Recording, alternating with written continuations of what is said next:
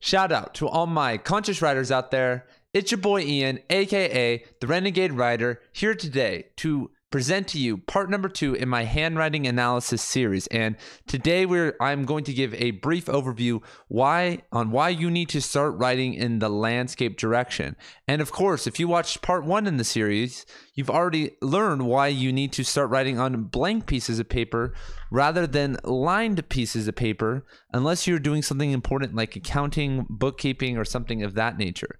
But I'm making 2 videos on this topic of writing landscape on a blank paper because I know how conditioned everybody is out there. People have the notebooks they like. They have the way that they like to do things, but they have never tried another way.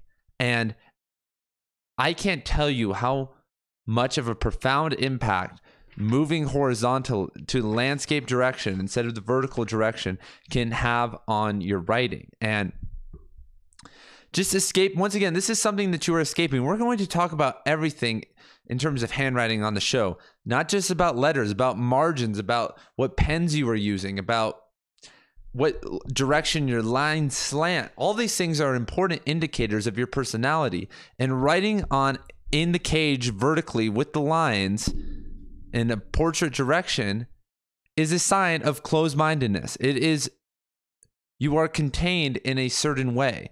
And once you open up to this idea and start to explore it for everything, I'm talking about your grocery list, the lists you make, things about, journaling exercises, things you write to your partner, anything that you can imagine, artistic stuff, artistic writing, doing it on a blank piece of paper in landscape mode will change how you approach each of those.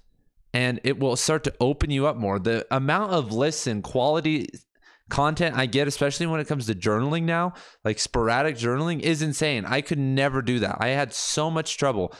I am a avid journaler, multiple pages a day, and just not even like journaling what happens. I mean, like journaling my thoughts and journaling stuff out and trying to just get things out on paper.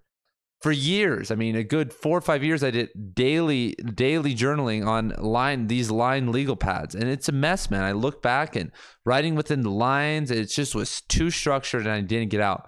But the new 2 pages 2 pages of blank landscape writing I do is much more profound, and being able to even write. Hold on, everybody.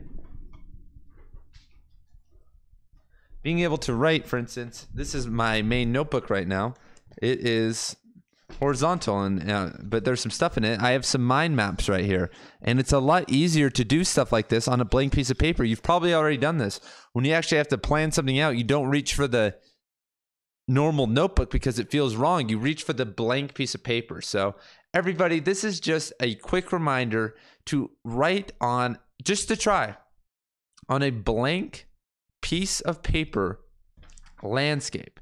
I will never go over this again, but this is just an important thing. If you guys have any questions or comments or about your experience or how to do this, how to implement this, why to do this, let me know. Subscribe, everybody. You guys know that I am always a friend here to talk to you about books, about writing, about handwriting analysis, whatever you guys want. This series is just getting started. This is just the meat and potatoes before we get to the juicy dessert. So I will see you guys later. Peace.